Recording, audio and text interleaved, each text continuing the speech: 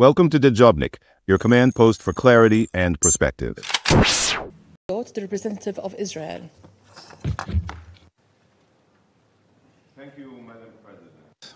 Madam President, from the very moment that the Arabs rejected Resolution 181 in 1947, the Partition Plan, and began their war to destroy Israel, the Palestinians have tried to exploit the UN for their goal to reverse history. The UN and its bodies have not only failed in de-escalating the conflict or advancing a solution, the UN is directly responsible for perpetuating this conflict and ensuring that the Palestinians will continue to reject any peace plan or compromise because the political makeup here, the political makeup of the UN, gives them hope that they will achieve their original objective, which is, as you know, the destruction of the state of Israel. And one of the weapons that the UN has crafted to protract this conflict is UNRWA. UNRWA, the organization that so many of you fund or support, is the UN's single biggest obstacle to a solution. Colleagues, after it was founded, UNRWA was quickly hijacked by the Palestinians and weaponized into an instrument of war. UNRWA's goal is not aid or real education. In practice, UNRWA is creating a sea of Palestinian refugees, millions of them, indoctrinated to believe that Israel belongs to them. And the end goal is to use these so-called refugees and their libelous right of return, a right that doesn't exist, to flood Israel and destroy the Jewish state. It's not a secret, by the way. This has been the Palestinians' plan from day one. After their failed war to destroy the Jewish state in 1948, the Arabs were then left with two options. One, accept the result of their actions and come to terms with Israel as the Jewish state, like the UN decided, the Partition Plan, a Jewish state, an Arab state. Or two, to invest every resource possible in ensuring that this conflict will not end until they get what they want, a one-state solution, not a Jewish one. Another Arab state in the Middle East. They chose a war of terror to eliminate the one and only Jewish state. UNRWA became part of their arsenal. They immediately hijacked and weaponized UNRWA and turned it into a fully Palestinian organization. I emphasize, just because UNRWA has a thin layer of Europeans in charge of collecting donations and garnering support, it doesn't change the fact that UNRWA is a Palestinian organization fully committed to the Jewish state's destruction. And how does UNRWA do this? Through their facilities, through the content in their textbooks, through their teachers and employees who support terror and glorify Hitler. One of UNRWA's primary goals is to indoctrinate Palestinian children to the idea of destroying Israel through the return, by brainwashing the Palestinians into believing that the war of 1948 is not over, that they are still refugees 76 years later, even though they were born in Gaza, Judea and Samaria, Jordan, Lebanon, Syria, and countries around the world. So I ask you, in 1949, there were approximately 500,000 Palestinians refugees. And today, according to UNRWA, there are, correct me if I'm mistaken, 5.6 million. Which other group of refugees, try to name a single one, has a UN body mandated not for their integration, not to end their refugehood, but to ensure that it continues generation after generation? This is exactly what UNRWA does. Colleagues, we hear a lot about Palestinian refugee camps. whether in Gaza, Judea and Samaria, or Lebanon. But have any of you took a moment to ask yourselves why? Why there are Palestinian refugee camps 76 years later? How can there be a Palestinian refugee camp in Gaza or next to Ramallah? These are places with no Israeli presence and complete Palestinian control. How can you be a refugee from Palestine when you live in a Palestinian city? Don't you see the paradox? Don't you see their goal for the future? If the Palestinian Authority is so keen on establishing an independent state, remember it for tomorrow, why are there still refugee camps in its territory?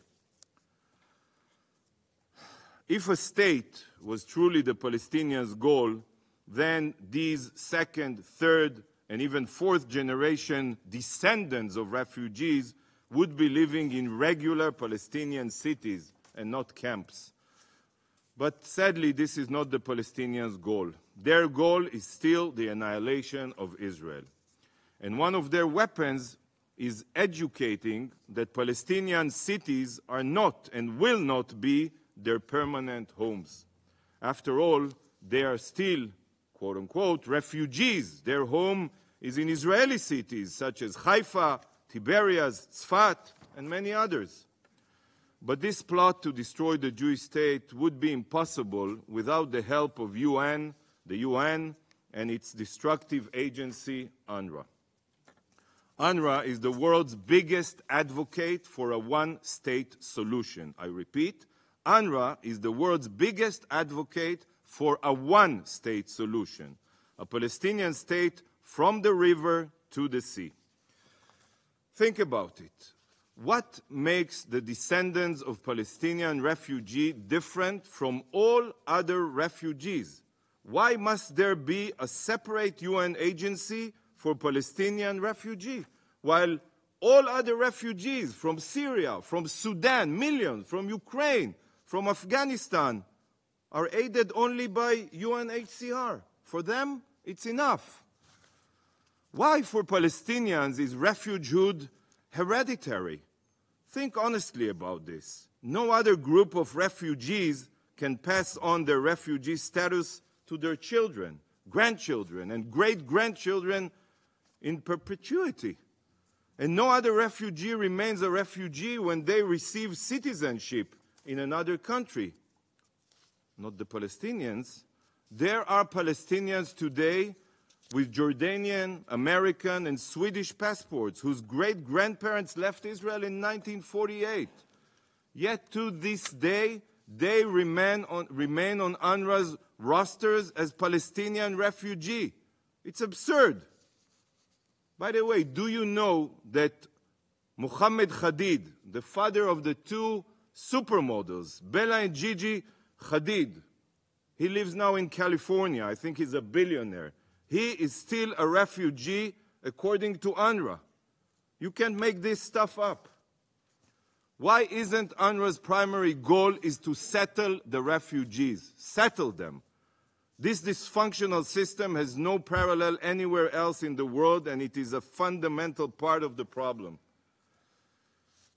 When the UN promotes an agency that preserves refugee camps and the refugee identity, nearly 80 years after the war, then all that is accomplished is the perpetuation of the conflict. What an achievement. UNRWA continues to feed the Palestinian people a lie, that the world supports their demand of return, that as long as the original refugees, along with their children, grandchildren, and great-grandchildren, have still not returned to where they once lived before they started a war in 1948 against the resolution of the UN, they will always be excluded from society and they will forever remain branded as refugees. In fact, in Lebanon, one example, Palestinian refugees face apartheid-like treatment. They suffer restricted access to public health, education, and social services, and face significant restrictions on their right to work and own property. Not only is this apartheid in practice, it is UN-facilitated apartheid. because they live in your camps. Without the absurd hereditary refugeehood fueled by UNRWA today, Palestinian refugees in Lebanon would be Lebanese citizens, not a minority discriminated against. And as more time passes, the more this problem will grow. More refugees, quote unquote, mean more services, more aid, more staff, more budget. This is not a sustainable practice. I ask you, what will you do, all of you, in 50 years if there is still no peace? UNRWA's budget will pass, how much? $3 billion? When will you start to think about diminishing the problem instead of keeping it alive and letting it grow? Sadly, you are providing aspirin to a body contaminated with cancerous cells. Colleagues, the UN and its bodies were established to collaborate with law-abiding entities, to work hand in hand with governments, with NGOs. But what the UN is not equipped for is to collaborate with terror organizations. Hamas saw this weakness and quickly capitalized on it. Hamas was handed on a silver platter, a UN agency with an immense budget and global legitimacy. And UNRWA was totally infiltrated by Hamas. Today, in Gaza, UNRWA is Hamas and Hamas is UNRWA. And UNRWA has become an instrumental part of Gazans terror war machine. Israel has shared evidence proving that 17% of UNRWA employees in Gaza are members of terror groups, and 50% of UNRWA employees have a first-degree relative who is part of a terror organization. Hamas terrorists also hold key positions in UNRWA, and 18 UNRWA school principals in Gaza are active Hamas terrorists. 18. Try to imagine the education that Gazan children are receiving when their principal is a genocidal jihadist. But for some of you, Hamas is not a terrorist organization, so I'm not sure I'll be able to convince you. Seeing as UNRWA has been infiltrated by terrorists at all levels, it should be no surprise that so much UNRWA aid is redirected away from civilians and to terrorists. And aside from employing terrorists, UNRWA's infrastructure is also exploited by terrorists.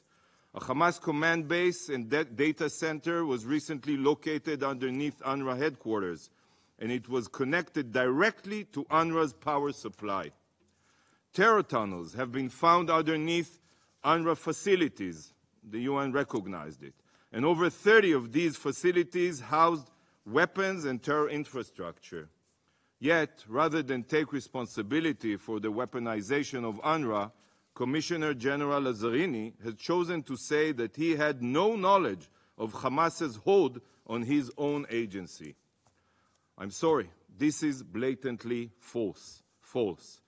Israel, for years, exposed terror tunnels under UNRWA schools and supplied evidence of Hamas's exploitation of UNRWA. I told it to you when we met. We implored Mr. Lazzarini and the Secretary General to carry out a comprehensive search of all UNRWA facilities 3 years ago in Gaza. Yet, not only did they refuse, they chose to bury their heads in the sand and ignore reality. Colleagues, the October 7th massacre was the embodiment of the Palestinian so-called right of return. That is exactly how they understand it. But it doesn't have to be this way. There are alternatives to UNRWA, among them NGOs and other UN agencies. Israel cannot and will not allow UNRWA to continue in Gaza as it did in the past. I repeat, there are alternatives to UNRWA, and it's up to you if they can succeed. Madam President, today is not 1948. Israel is not going anywhere.